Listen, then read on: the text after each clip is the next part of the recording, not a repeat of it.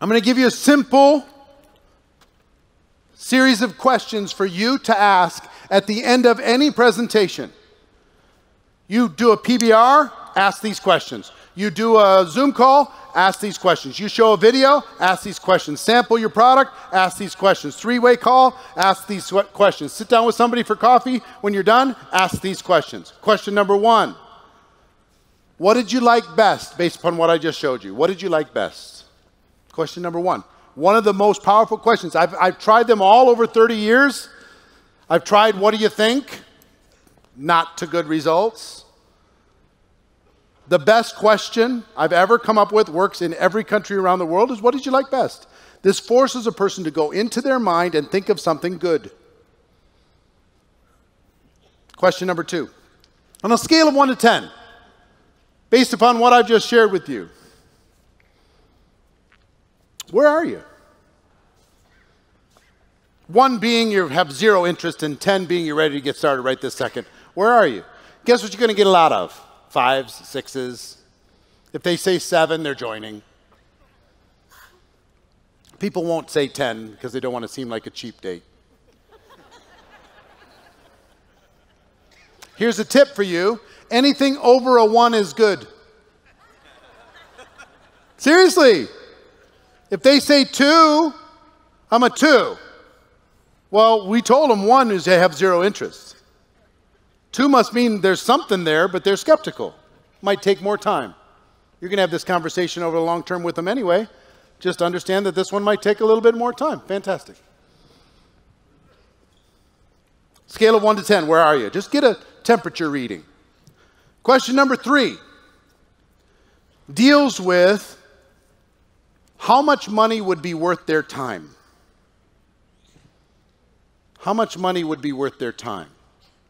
Now, here's how I ask the question, and this is refined over many, many years.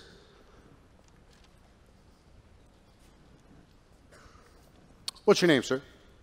Michael. Hi, Michael. How you doing? Pleasure. So if I talk to Michael and I say, hey, what'd you like best? I just showed you a video. What'd you like best? Make something up. I love the concept of getting paid every month. You like the concept of getting paid every month. Fantastic. On a scale of 1 to 10, where are you? 1, 0 interest, 10, you're ready to get started right this second. A 6. Fabulous. So let me ask you another question. Hypothetically, if you got started in this business part-time, how much would you need to earn per month in order to make this worth your time? $1,000 a month. $1,000. If you're doing this part-time, how much would you need to earn per month in order to make this worth your time? The words worth your time are really, really critical. Hypothetically is also very helpful. Off the record, just between you and me, let's just, spitball this. How much would you need to earn per month in order to make this worth your time? He says $1,000 a month. Do I care what he says? All I care is that he gives me a number. He says, I don't know. Just play with me. How much? I'm not so sure. Just give me a number. Pick one. Okay, fine. $500, $1,000, whatever the number is. Question number 4. This will flow naturally as you practice it a little bit. How many hours a week, realistically, could you commit to developing that $1,000 monthly income? 5 to 10 hours a week. 5 to 10 hours a week. You're going to get a lot of those. How many months, question number 5, how many months would you be willing to work those 5, 10 hours a week while you're developing $1,000 monthly income? 6 months. Question number 6 is just if I would you. If I could show you, Michael J. If I could show you, Michael, how to develop $1,000 monthly income working 5 to 10 hours a week over the course of the next 6 months, would you be ready to get started? Absolutely. Absolutely. You know how hard it is for him to say no to that? Every single one of those answers was what he wanted.